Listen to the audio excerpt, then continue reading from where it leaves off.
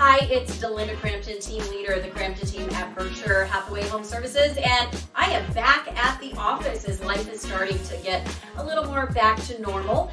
And you know, a lot of people have been asking, hey, what can we expect with the market? Maybe they're trying to figure out whether right now is the right time to buy or sell.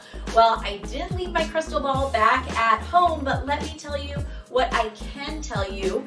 Right now, mortgage applications are at the highest they have been since the year 2009, and rates are at historic lows, hovering right around 3.2%. So money is cheap right now. And when it comes to inventory, right now we do not have enough homes on the market.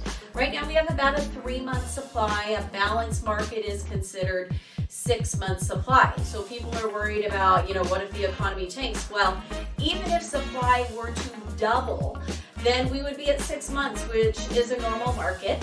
And let's say unemployment, we have a 30% job loss with the casino industry and stuff. That would only equate to a bump up to a 5-month supply of homes. So we would still be at a normal market, not hurting. But like I said, right now we do have a shortage of homes. So who do you know who is thinking of selling? Now can be a great time, and I would be happy to sit down with them and give them a market analysis at no charge on their home. So that's the scoop for now. Hope that's helpful, and we'll see you again next week.